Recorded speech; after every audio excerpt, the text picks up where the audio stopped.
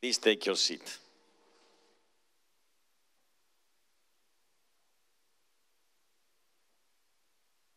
Okay, we have the last block of gong shows, and the first speaker is Eduardo Garcia-Valdecasas. Please. Okay. Well, so I thank the colleagues at ICTP and CISA for giving me the chance to talk about my work. I will be talking about a notion of a feature of some quantum field theories that can be thought of as the limiting case of higher p-form symmetries when in the case of p equals to -1. And this feature shares some similarities with the usual symmetries, but not all of them. That's the reason why I'm putting here quotation marks, but I will remove them for the rest of the talk. And I will be talking about whether we can think of a spontaneous breaking of these kind of symmetries and what this means and what is some useful notions that it gives us. Okay, so this is based on this paper that appeared earlier in the year with Daniel Aloni, Matt Rees, and Moto Suzuki. I will start with an introduction, then I give a toy example in 2 dimensions, and then we'll graduate to 4 dimensions where I will very briefly talk about SU and Young-Mills, QCD, and the strong CP problem. So I told you that the case of p equals to -1 is a bit degenerate. So we will adopt the following definition for the purpose of this talk. I'll say that a theory has a -1 form U1 symmetry if there is a local operator, J0, which can be coupled to a background field which takes values in the circle. So I can write a coupling of this form.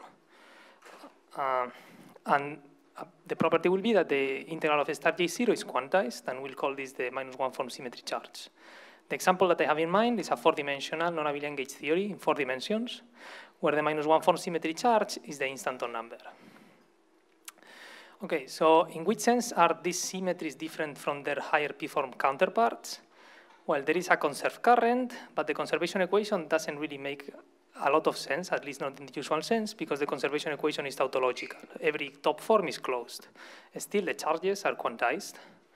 Topological operators, something similar, they are space-time filling, so it's not very clear in which sense one can introduce them in correlation functions to, for instance, give selection rules, so there are no selection rules. And analogously, there are no charge operators, so there are no selection rules again. Okay, so these 3 properties are different, and there are some ways in which these symmetries are similar to the other ones.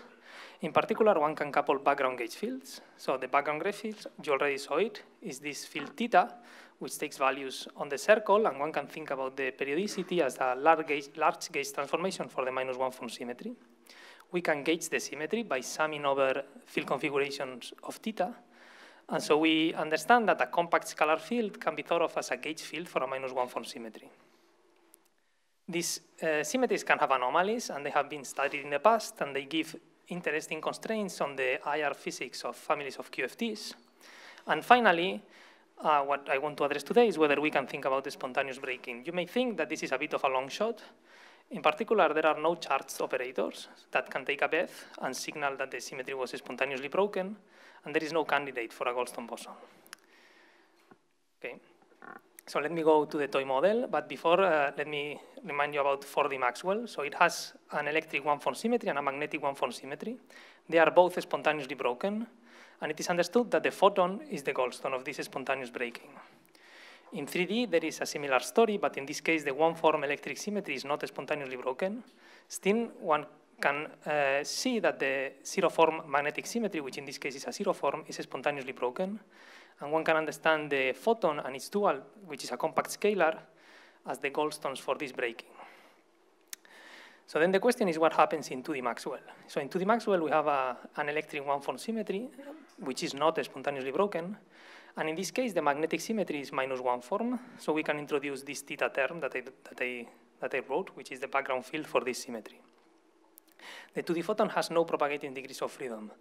And then the question is in which sense we can think about 2D Maxwell as a theory describing an spontaneously broken magnetic symmetry, which is -1 form, and in which sense the 2D photon is the Goldstone of this breaking. So we want to characterize this breaking, but there are no charged operators. So we can try to, oh, sorry, I went a bit ahead of myself. So let me discuss a bit more the physics of 2D Maxwell theory. So we can regulate it by putting it in a circle. Then the theory reduces to the quantum mechanics of a particle in a circle with a magnetic field. The spectrum is well known. there are different branches indexed by a quantum number L. And in each branch, the energy depends on theta quadratically. And on top of this vacua, one can put the probe particles, and if one puts two electric probe particles, they will feel an attracting force classically, so they are, which is linear. And so one says that the electric charges are classically confined in 2 dimensions. Very good.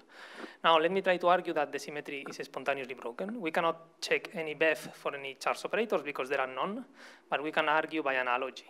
So if we had a zero-form symmetry and we wanted to argue that it is spontaneously broken, but we couldn't compute any BEF, one thing we could try to do is to gauge the symmetry and realize that it is in the Higgs phase once we gauge it. Then we would say that in the original theory, the symmetry was spontaneously broken. In such a case, the gauge boson will be massive, and there will be electric screening and magnetic confinement. So what we can do is gauge the -1 form symmetry in the previous theory in 2D Maxwell and check if these properties are realized. We gauge the symmetry by introducing this compact scalar field phi. It's easy to get convinced that this field is massive because of the spectrum that I plotted before. And it's some sort of would-be Goldstone field. There is electric screening, and one can also get convinced that there is magnetic screening because the magnetic operator, which is a vortex operator, is not gauge invariant. One needs to attach a Wilson line to make it gauge invariant, and I told you that the Wilson lines are confined in 2 dimensions. So we learned that there is magnetic confinement.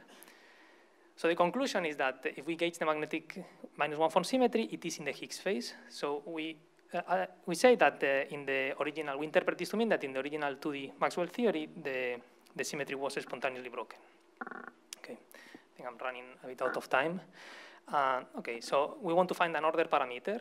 Again, there is no charge operator, but we notice that if the energy did not depend on theta, the gauge symmetry wouldn't have been in the Higgs phase. What we propose is that the spontaneous breaking of the -1 form symmetry can be diagnosed by an explicit dependence of the vacuum energy on a constant background electric field, on a constant background field theta. The leading dependence is the topological susceptibility, so we propose that the topological susceptibility is an order parameter for this spontaneous breaking. An interesting link is that the topological susceptibility can also be written in this form. And what this equation tells us is that if the topological susceptibility is non-zero, the 2-point function on the right must have a quadratic pole at 0 momentum. So this looks a lot like the usual Goldstone theorem, but it's not exactly the Goldstone theorem. Okay, so what we conclude is that this order parameter is related to the masslessness of the photon, which we interpret to be the Hodge dual of the Goldstone boson for this spontaneous breaking. Okay, and we think this story is general, and it will be universal in any theory that has a spontaneously broken -1 form symmetry in the way I defined it. Will have an emergent description in the IR in terms of a topological theory, which includes a D-1 form gauge field. Okay. 2 examples of these theories with such a property are SU-Yang-Mills and QCD. Both theories have a -1 form U1 symmetry, whose background field is the theta term in 4 dimensions. They have a non-zero topological susceptibility, so the -1 form symmetry is spontaneously broken. And one can get convinced that the Goldstone field in this case is the Chen-Simons tree form. In fact, it's known that R-Larchen, SU-Yang-Mills, its infrared can be described using an effective theory in terms of this Chen-Simons tree form, which the theory takes this form, which is basically the same as the 2D Maxwell theory that I wrote before. Okay, so let me just conclude by making the link with the strong CP problem. So in our language, theta is physical if the -1 form symmetry is spontaneously broken. And this is a requisite for the strong CP problem to arise. The strong CP problem says that theta is very small and physical. So if we are able to prevent this from happening, we will be avoiding the strong CP problem. One can do this in 2 ways, by either gauging or breaking the -1 form symmetry. And indeed, if one looks at some of the solutions that appear to the strong CP problem in the literature, for instance, the action solution or the massless quark solution, one can understand them as having solved the problem by gauging the -1 form symmetry. And something that we also did is to look for new solutions, maybe using anomalies or explicit breaking in the UV, but so far we've been unsuccessful. Okay, and this is some outlook. Thanks.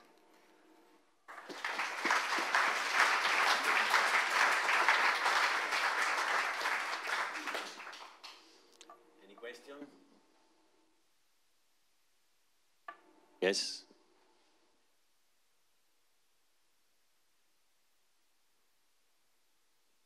So if I understand correctly, intuitively speaking, instead of talking about like, I don't know, a -1 form field as the Goldstone boson, you actually introduce a dual field, which is like a D-form field as the Goldstone boson, right? Right, it's a D-1 form field, yes. Yes, exactly, so it's the Hodge dual. Okay, I see, okay, thanks.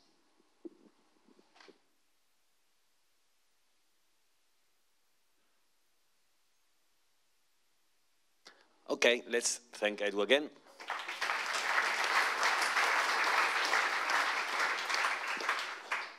And the next speaker is?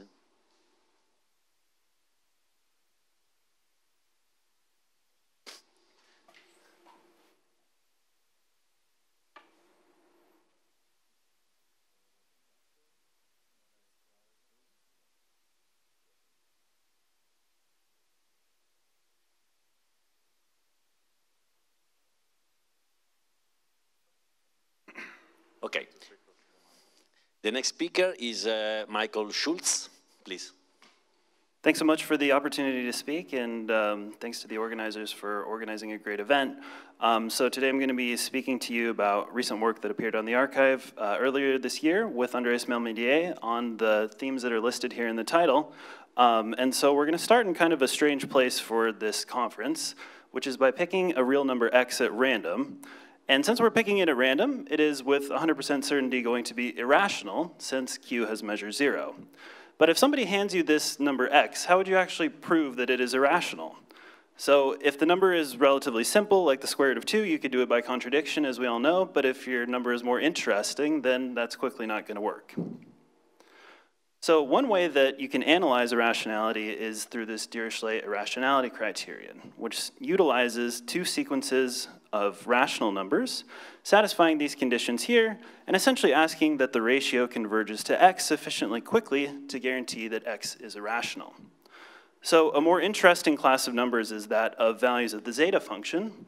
So as opposed to values of the zeta function at positive even integers, the zeta values at odd numbers has resisted analysis.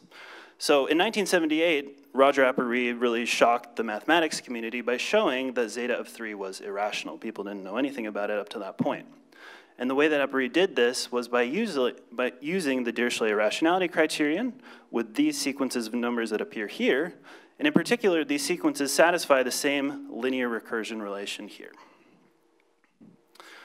Now, these sequences were able to be constructed exactly. In particular, the ANs are all positive integers, and the BNs are more complicated numbers that are rational, but you can see hints of zeta of 3 appearing right there. And so while they're constructed exactly, one would still like to know, where did these numbers actually come from? So the short answer is that they come from algebraic geometry, though another way to answer this question is to say that they come from modular forms, as we'll see a little bit later. To see this, we can apply the Frobenius method, obtaining generating functions of these two sequences, in which case the linear recursion turns into a third-order linear differential operator, which is written here in terms of the logarithmic derivative. And then the sequence for the ANs gets annihilated by this operator L3, and this is a typo. It should say that gamma satisfies a non-homogeneous equation with the operator L3. So the genesis for the geometry that comes out is the fact that this operator is a Calabi-Yau operator. In fact, it's the Picard-Fuchs operator of something that we'll see in just a minute. But if we just had this operator ourselves, we could analyze it. We would see that it is self-adjoint. It's also maximally unipotent at t equals 0, and omega is the unique holomorphic solution at t equals 0 that satisfies the kind of integrality properties that you would expect from Calabi-Yaus. So the fact that it's maximally unipotent tells us that we have a canonical logarithmic basis of solutions near t equals 0, and the fact that this operator is self-adjoint means that these solutions satisfy a quadratic relation. So we would expect, because it's a third-order operator, that omega is the holomorphic period of a pencil of K3 surfaces. And this is indeed the case. So this was shown by Boykers and then later by Boykers and Peters using an integral representation for the series omega. And they showed that you can write precisely omega as the period integral of a K3 surface that's given by this affine equation here, or this equation in affine 3 space. So that's very nice, that's very cool. And one might ask, okay, for the other sequence Bn, is there a geometric interpretation of this object? So one way to analyze this question is by finding a fourth order operator that annihilates this series. So a way that you can do this is simply by taking the derivative of this third order operator, and then due to that non-homogeneous equation that we had before, gamma is going to satisfy this homogeneous equation, but this time at t is equal to infinity instead of at 0. And this operator looks pretty nice. It looks like the kind of operators that arise in mirror symmetry for pencils of Calabi-Yau threefolds. So one might also ask, because this is a maximally unipotent operator, is this also of geometric origin? And the answer is no, it's actually not. And the reason is because this operator is not self-adjoint. One way that you can see this is that the original three solutions for the previous operator are still solutions of D4 since we've basically just taken the derivative. But let's pretend like we didn't know that. And we just had this operator and we wanted to compute quantities that appear in mirror symmetry for Calabi-Yau threefolds, like the holomorphic prepotential, the Yukawa coupling, and instanton numbers. So this is due to results of Wensi Yang in 2021. And when he computed this, you compute the mirror map as usual. In this case, for the reasons that I was just saying, the mirror map is the same as the mirror map for the pencil of K3 surfaces.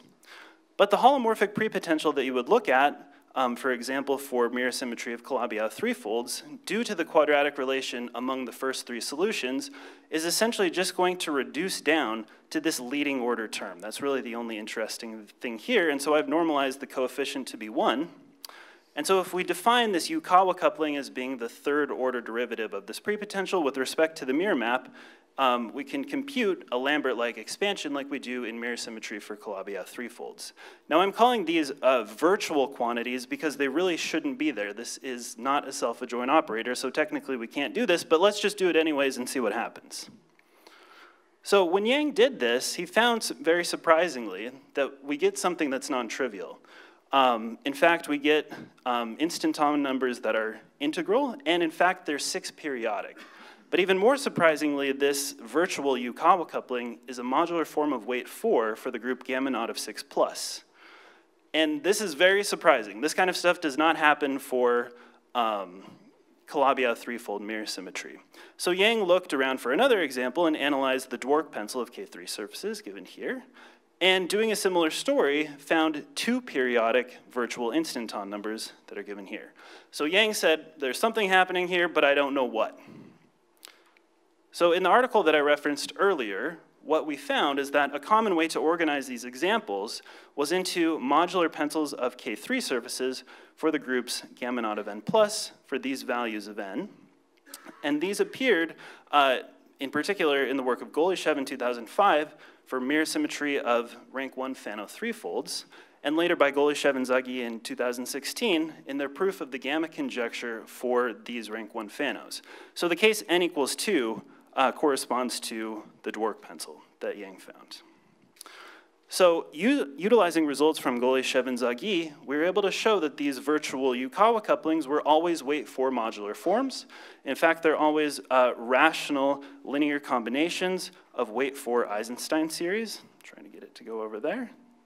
So this shows, in particular, the modularity, the weight 4, the fact that the prepotential is always an Eichler integral for these modular forms, and that these virtual instanton numbers are always going to be periodic integers after normalization.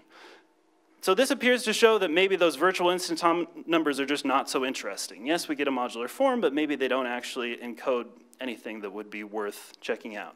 But we argue that, in fact, you can get something interesting from these. So in Golishev's work, this operator that I'm calling the quantum operator D4 appears precisely as the Borel-Laplace transform of the A-side connection on small quantum cohomology of those rank 1 Fanos, in which these modular K3 pencils that we're looking at are mirrored to the anti-canonical K3s in those Fanos.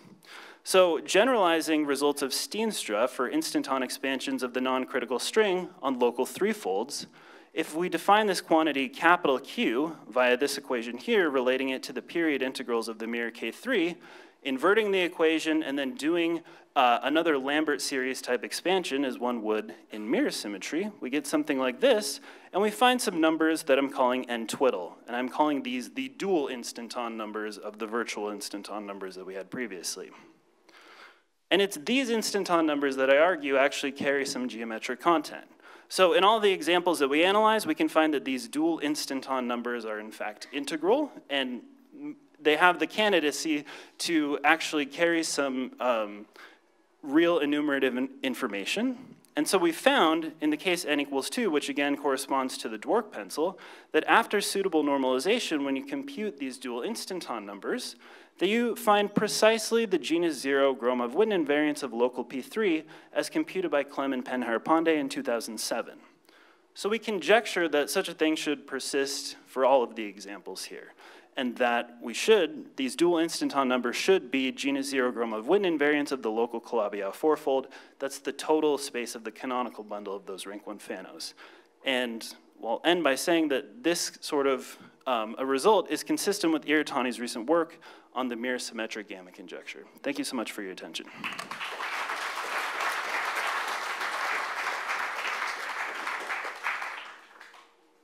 Is there any question? Yes. Wait. Spot is actually the one that appears in 4 p.m. Black hole scattering. So it's exactly This one here. that Boykas had.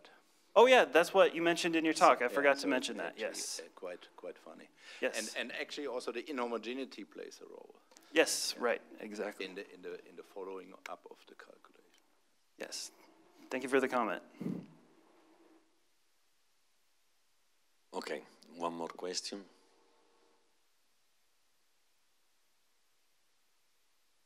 So if I understand, canonical bundle on P3, there being a relationship between Gromov-Witten invariance of that and of the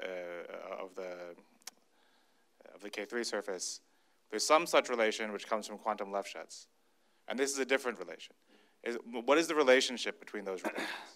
It seems that it's this local relative relation.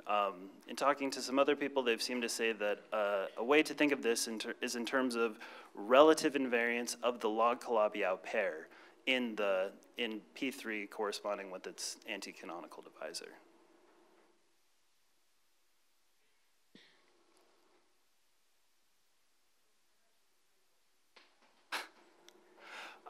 So zeta of 3, as was mentioned just a minute ago, the connection is to that particular K3 surface, which seems to be quite interesting and arise in those ways. And then this sort of behavior seems to persist for these families of K3 surfaces that are connected to these modular forms. So the zeta of 3 family happens to be one of those. Because in topological string, zeta of 3 mysteriously is a kind of a degree 0 contribution, which one deduces from indirectly, but maybe. Yeah, it is interesting that it arises in that context. The proof is that there's a hyperconvergency that Upper reused that he could use to prove that zeta of 3 is irrational. So as not.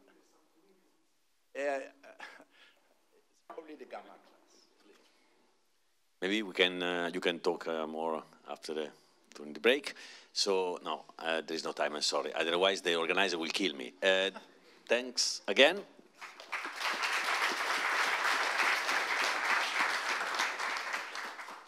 So next speaker. There should be a speaker. Yes.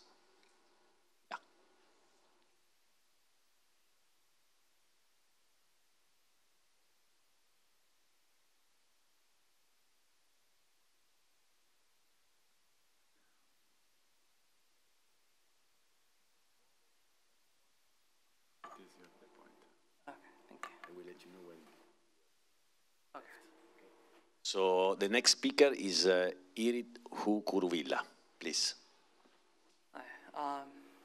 Thank you for organizing this conference and giving me the opportunity to speak. This work is based on an article that was posted recently and one that has yet to appear. So the main object of study here is the quantum K-ring. It is a Q deformation of the usual K-ring and defined using genus 0 K-theoretic Gromov-Witten invariants. Q here are Novikov variables indexed by effective curve classes in X. One way to describe it is by using 2-point invariants to deform the Poincare pairing, and then using 3-point invariants to deform the resulting structure constants, which defines us a quantum product. So in particular, the pairing of the quantum product of OY1 with an OY2 with OY3 is the number of genus 0 curves passing through Y1, Y2, and Y3. Simple example, projective space. The K-theory of projective space is determined by 1 minus O of minus 1 being nilpotent. Quantum K-theory, instead of being nilpotent, it becomes Q. In general, if you're familiar with quantum cohomology, the construction is similar, but it's generally harder to compute quantum K-rings. The targets we're interested in today are flag varieties in type A. They parameterize flags of subspaces in a larger vector space. Their K-theory is described in the following way. Each subspace in the flag gives you a tautological bundle over the flag variety called SI. And these sort of obvious relations among the lambda y classes of these bundles that are on the bottom of the screen here are good enough to generate the K-ring. So what about the quantum K-ring? Well, in some cases, this is known. It's known for full flags, it's known for Grassmannians, and it's known for instance varieties. But in general, we're not sure. But there is a conjecture made by Gu, Mihalcha, Sharp, Xu, Zhang, and Zhou. And it's determined by the following deformation of this Whitney sum formula. And there's kind of a heuristic from physics of why this should be true. It comes from the fact that the quantum K-ring is the OPE ring of a certain 3D GLSM. The Wilson line operators here correspond to doing kind of Schubert calculus in this quantum K-ring. So if you start with sigma times S1 and you apply a Fourier transform, that turns your S1 into a Z. So now your 3D problem is a 2D problem. And then this gives you a twisted superpotential. You get quantum K-theory from this after picking some Chern-Simons terms. And the superpotential looks like this for those interested. What we care about here is the critical locus of this superpotential.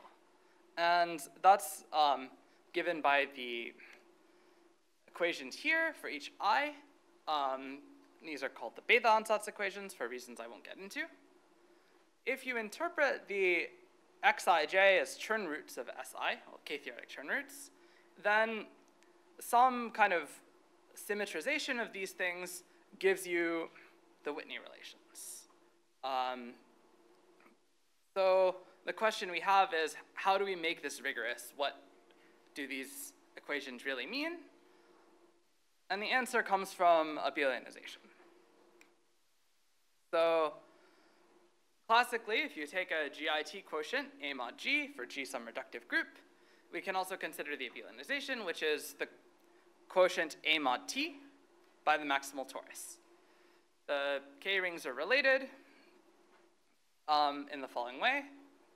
There's a surjective map from the Weil invariance of the K-ring of the abelianization into the K-ring of A mod G. There's some more details here. We don't need them for now.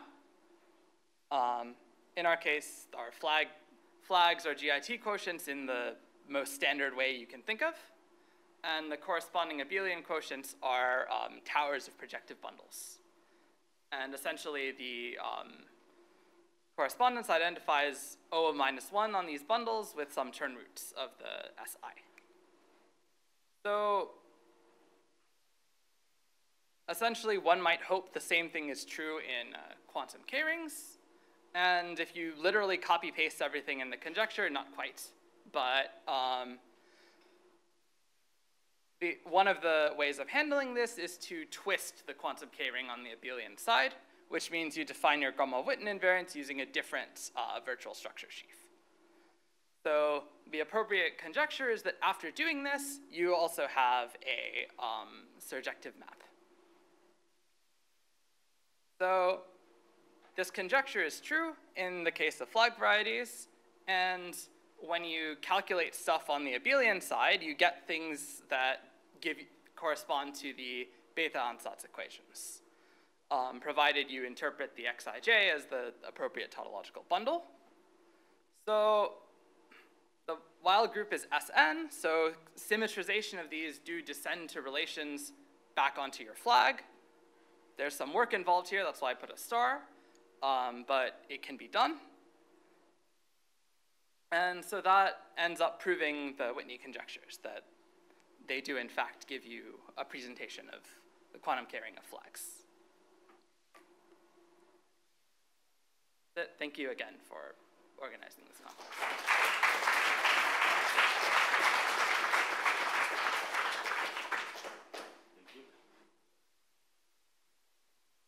Thank you. Any question?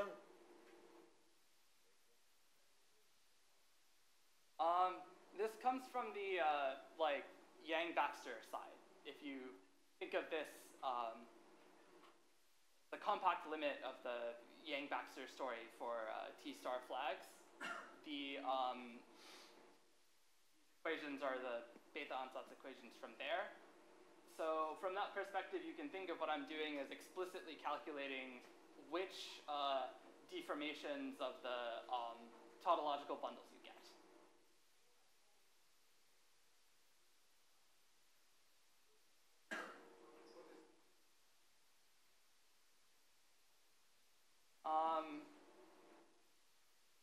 I think Christian Korf told me something like this once, but I forgot what he said.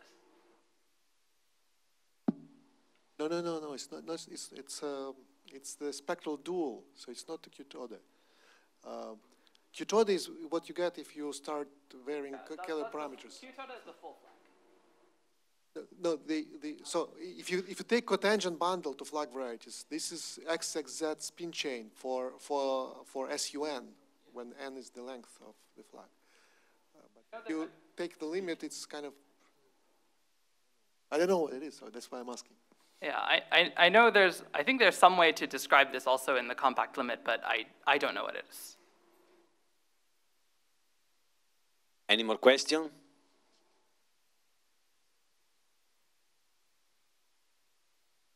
If not, let's thank the speaker again.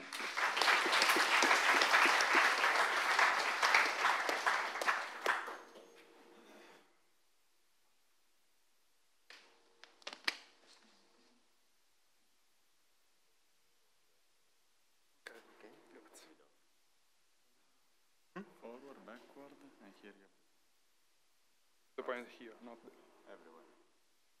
Okay? Stay close. Okay, the next speaker is Tommaso Maria Botta, please. Great. Thank you very much for the opportunity. So yeah, today's talk, which is based on joint work with Ben Davison, is about two Lie algebras that naturally arise in connection with string theory and quantum field theory, namely the Maury-Konkov Lie algebra and the BPS Lie algebra. So since it's kind of late, and I will start with two tales from the 20th century. So let's fix a quiver Q without one loops, but that's just for now. So we can then define its. Okay. We can then define its generalized Cartan matrix. So this is an example, for instance. And we all know that out of it we can produce a Lie algebra, a Kac-Moody Lie algebra, and we can define it over Q, and it has its standard triangular decomposition. And another thing we know is that whenever we have a quiver, it might be relevant starting quiver varieties, so as those defined in previous talks. So it's a symplectic reduction of the cotangent bundle of the space of representations of the frame quiver. And well, what Nakajima thought is in the 90s is that if we consider the direct sum of the cohomologies of all the quiver varieties, then there's a canonical morphism of algebras from the universal enveloping algebra of the Kac-Moodley algebras to the endomorphism of this cohomology. And so this effectively means that we can produce representations of Kac-Moodley algebras out of geometry. So that's one cool story. It led off tons of new directions in geometric representation theory. And another interesting story that from the last century is the one of Katz polynomials. So morally, Katz taught us that we might want to count isomorphism classes of representations of our quiver Q. And in particular, if we count them right, namely if we count isomorphism classes of absolute and decomposable representations, that we get some numbers that are really, really interesting and cool. And so from a representation theory perspective, one of the reasons why we want to study these numbers is the so-called Katz constant term conjecture, now a theorem by Hausel, Tamas Hausel, and which means that if we pick some specific root space of our Kac-Moodley algebra, then the constant term of the Katz polynomial recovers its dimension. So, okay, but now we are in the 21st century, so we might ask ourselves new questions. So what if we want to recover the whole Katz polynomial, so not only its constant term, and what if we want to allow one loops in our quiver? So what if we want to consider something like this? So we want to allow loops or even multiple loops based at some vertex. Well, if so, then the resulting Lie algebra must be Z-graded. Well, that's because we want to recover the whole Katz polynomial. And in addition, we want to take care of three kind of vertices. So there are real vertices, so those without loops, those we are used to. Isotropic vertices, so those vertices which exactly want a loop, like the one in green here. And finally, hyperbolic vertices, namely those with at least one loop. So you see that there's a difference in the Cartan matrix. So the entries vary according to the type of the vertex. Well, so this is not the realm of Kac-Moodley algebras anymore, but rather the realm of generalized Kac-Moodley algebras, so also known as Brocher's Lie algebras. So of course I could write down the definition of these Lie algebras, but that would be kind of mean now in the afternoon, so I will just give you a feeling about them. So the idea is that they are still generated by some kind of generalized triples, E, H, F, those we are used to, but we have to be careful, because for instance, if a vertex is isotropic, then these are the relations of these three base elements are not modeled on SL2, but rather on the three-dimensional Heisenberg Lie algebras, which means nothing but the fact that in this case, H is central. And in addition, of course, we have cell relations, but cell relations now will apply only if the vertex I is real, or whenever the Cij is equal to 0. So in particular, for instance, if we have a vertex which is hyperbolic, then we don't have several relations there. Well, okay, so these are some cool algebraic facts, hopefully cool, but you might ask, so how do we construct them, and especially how do we construct them from geometry? And the answer here, well, there are two possible answers. And they go under the name of Maluk-Hunkov theory and cohomological algebras. So let's analyze them separately first. So Maluk-Hunkov theory is a gadget developed around 15 years ago that arises in connection with Gromov-Witten theory of quiver varieties. And in particular, it produces a Lie algebra and a Yangian. Oh, sorry. So this is the Maluk-Hunkov Lie algebra, and this is the associated Yangian, which is a quantum group, living and acting on quiver varieties. And essentially, both the Lie algebra and the Yangian are reconstructed from the braiding of its category of representations. So effectively, the geometric gadget that it's used to define these Lie algebra and algebra are the so-called stable envelopes, which are certain operators. Steinberg actually correspondences acting on quiver varieties on their cohomology that produce a triangular decomposition of their matrix. And we also have a triangular decomposition of the associated Lie algebra, the Maulinkov Lie algebra, which is what we would expect from the theory of generalized Kac-Moody Lie algebras. And finally, so one of the reasons why this is relevant is that if we want to control the quantum multiplication on queer varieties, we cannot just consider a Kac-Moody Lie algebra, but we need this whole larger object. And so this is, for instance, the formula for the quantum multiplication that, as you see, depends on certain invariant tensors in the universal enveloping algebra of this Lie algebra. So this is one story, and another story is the one about the story of cohomological algebras. So these also have geometric origin in the sense that essentially they categorify the T theory for Jacobi algebras. But for us, let's see. So for us, essentially, there are some B algebras produced out of geometry that are defined as follows. So essentially, they are the Borel-Moore homology of the modular stack of representations of the zero locus of the moment map. So the multiplication and the action of queer variety is defined geometrically by means of some Eke correspondences. And there's a generalized Kac-Moody Lie algebra, the so-called BPS Lie algebra, that essentially governs the algebraic structure underlying the cohomological algebras. And finally, last but not least, the Katz polynomials are recovered by the greater dimension of the root spaces of the BPS Lie algebra. So, okay, so we have two geometrically interesting Lie algebras that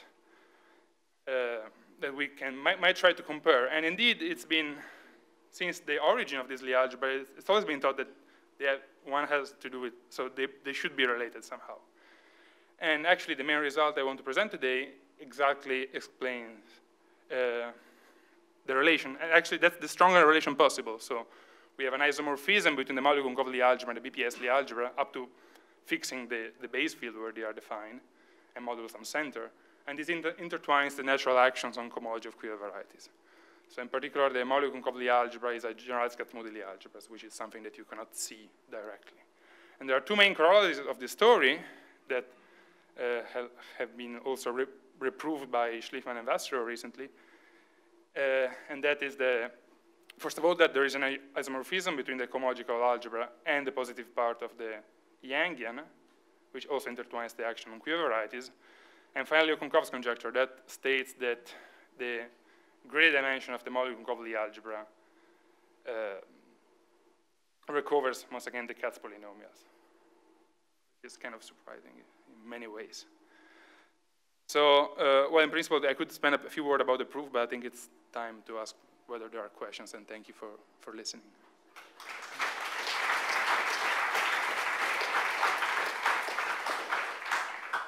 Thank you. Any question?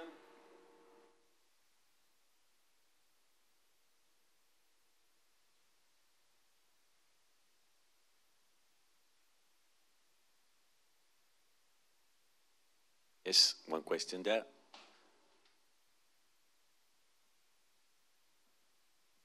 Any specific physics context that these apply to?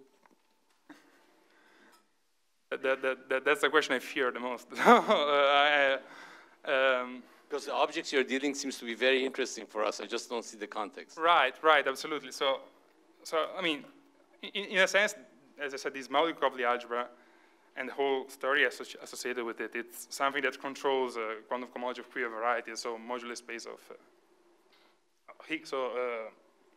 Higgs branches of 3D n=4 theories. And on the other hand, so the BPS Lie algebra is something that should, as I said, it's something that comes from DT theory. And so because of this PBW type isomorphism, essentially the great dimension of the Koha should recover the Gopal-Kumar-Vafa invariants. But that's essentially what I'm feeling confident enough to say here in front of everyone. Then maybe we can discuss more later.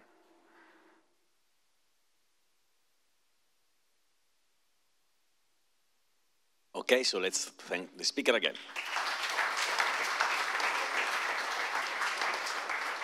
Okay, we have one last speaker.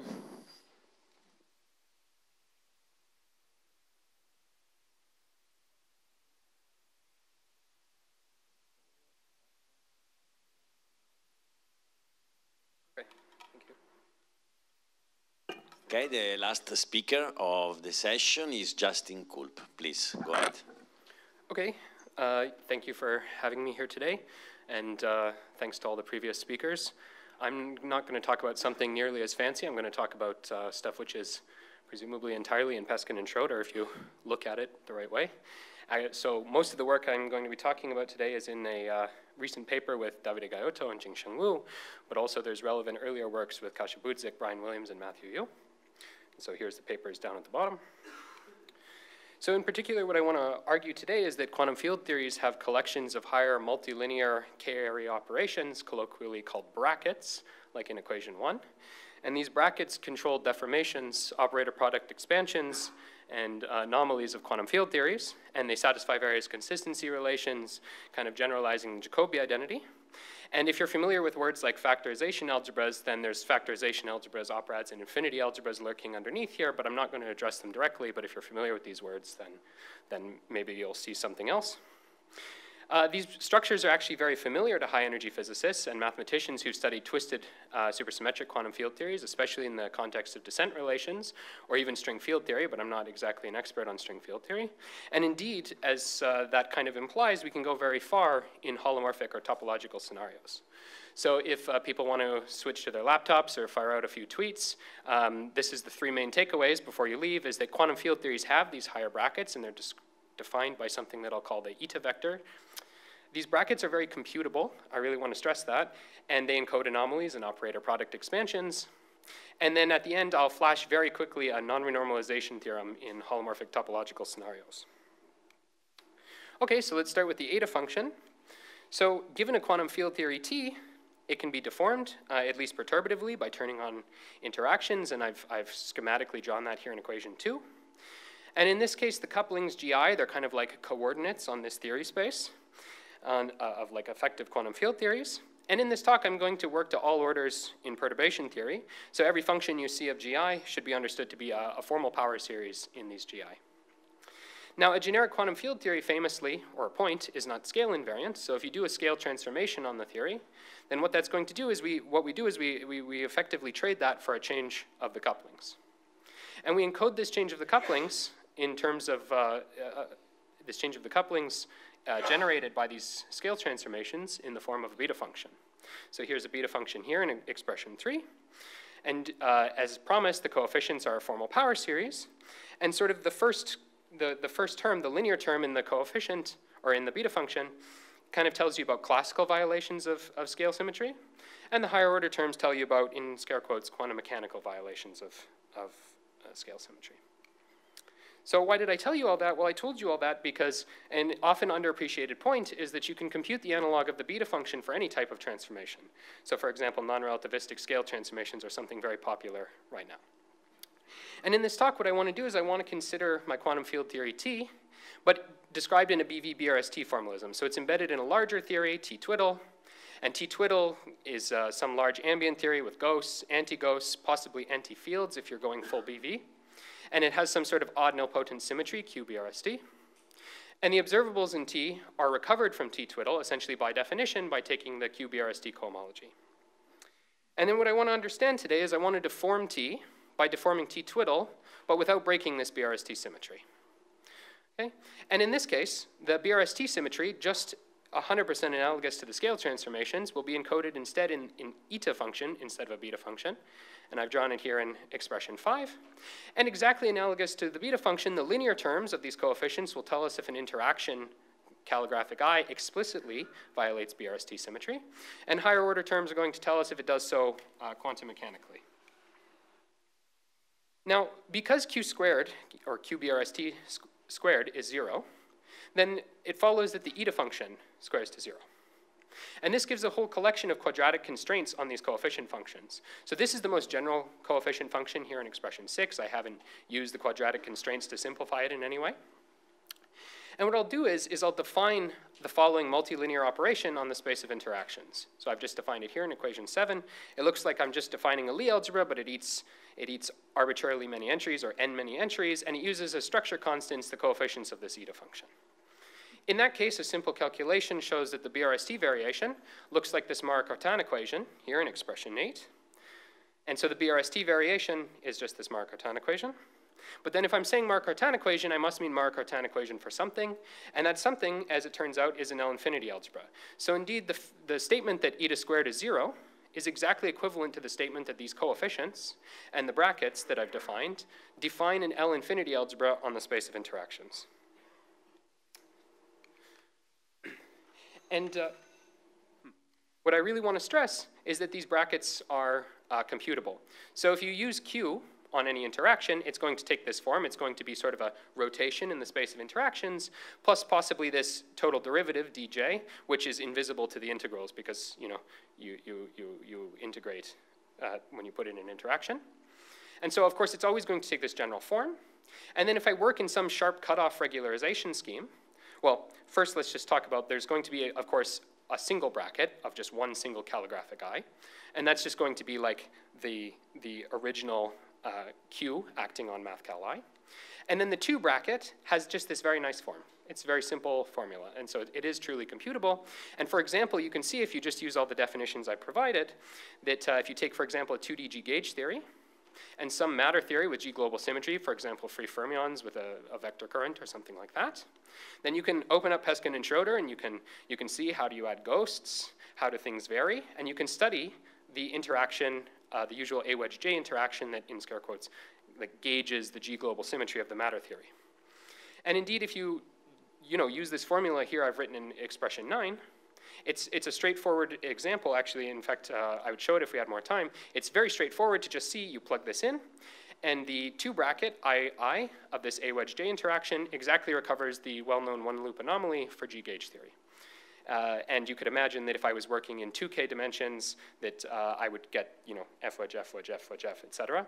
And this little pound sign out front just points out that, I ignored various combinatorial factors, which possibly might give 0 if I had chosen all my matter and representations correctly. All right. And then I can also talk a little bit about some generalizations. So I've kind of told you already about the eta function, which is sort of the analog of the beta function. But I can systematically compute corrections. I mean, there's sort of an analog of the anomalous dimensions. And so indeed, that's represented by this bold Q here. And this lets me systematically compute corrections to Q acting on local operators. So it's given by a similar simple form. And this simple form is very useful for computing perturbative corrections to BPS operators and twisted SQFTs. This is sort of generalizing how the Kanishi anomaly gives corrections to the chiral ring in supersymmetric quantum field theories. We can also consider position-dependent interactions. So in that case, there's momentum inflow at each vertex, and the space of interactions gets a little subscript pi. And this sort of reflects the momentum-colored operad structure, if those words mean anything to you. There's a very special case of this when holomorphic momentum can flow in at the vertices. And this recovers the case of lambda brackets or N-Lie or homotopy conformal algebras. These lambda brackets already show up in standard VOAs. And finally, in our paper, we also study auxiliary boundary and defect systems. And indeed, for example, if you study some chiral VOA, all OPE coefficients of the VOA can basically be obtained from studying these brackets, and also the brackets of the system with some decoupled free fermions. So indeed, lots of the information, essentially all of the information, is in these brackets. So in the remaining minute, I'm just going to flash some quick results, very quick, about the holomorphic topological theories. So by holomorphic topological theory, let me just be fast. I just mean a theory on CH times RT, where anti-holomorphic translations in the CH are Q exact, as are all translations in the topological direction. And I'm generally interested in theories of this very broad form here in equation 14.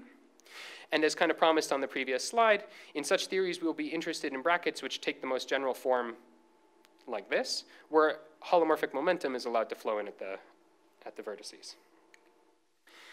It's not obvious, but the Feynman integrals that contribute will take this general form. Actually, this form is very straightforward. It just says, integrate over the position of all the vertices, holomorphic momenta is allowed to flow in, take a product of all the propagators, regularized. This little d is maybe the only thing you weren't expecting, but that's roughly because we're interested in the Q of things, and there's various descent relations that relate d to Q. It's okay. It's just a nice straightforward formula. And I'm going to suppress the details, but it's actually not very difficult, just simply by counting form degrees of the integrand and the things contributing to it. One can show that all non-vanishing Feynman diagrams take the form of what are called n-Lemon graphs. And here I've drawn some pictures of 2 Lemon graphs. And so these would be relevant, for example, if you had 1 holomorphic direction or 2 topological directions. And then I'm run out of time, so I'll just flash this extremely quickly, is that it turns out that the Feynman integrals associated with them satisfy various quadratic identities. These quadratic identities essentially enforce the associativity relations, or the fact that QBRST squared is equal to 0 in a diagram by diagram way. In one of our papers, we show that, at least in the n equals 2 case, that you can bootstrap, it seems, all the Feynman integrals just from these identities, so you don't actually have to compute these things. And indeed, a purely graphical proof on these very restricted class of diagrams on the previous slide can be used to argue that all loop graphs in theories with greater than or equal to 2 topological directions must vanish. So with that, you can scan this code, and you can look at the paper, because that was probably a bit fast. Sorry for going over.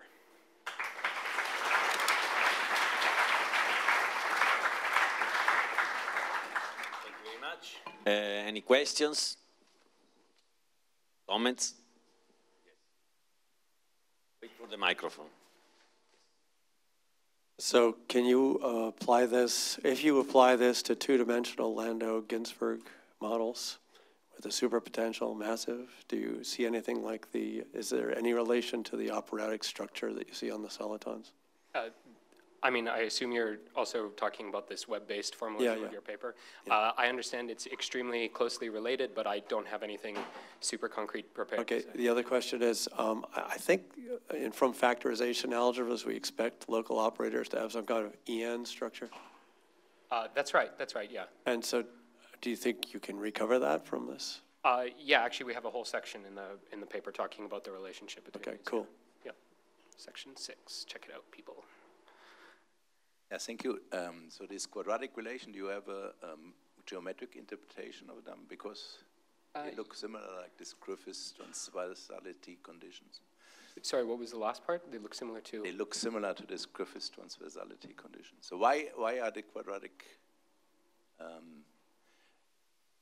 I mean, what is the geometric interpretation? What is the interpretation of this quadratic? Okay, so the interpretation is described in the oldest of the papers, and it can sort of be related to the configuration space of the various graphs that appear, but it's a bit involved. I mean, I could go into, for example, how you might use equation 16, but to actually describe the configuration space might be. They look so similar that I was wondering. Yeah, I mean, it's probably related, but. Yes, it enforces it on the nose, order by order, basically, in perturbation theory, yeah. I have a question. Is there some physical interpretation of zeros of these eta functions? Yeah, they're BRST invariant theories, basically. Okay. Yeah. Okay, so if there are no more questions, let's thank the speaker again.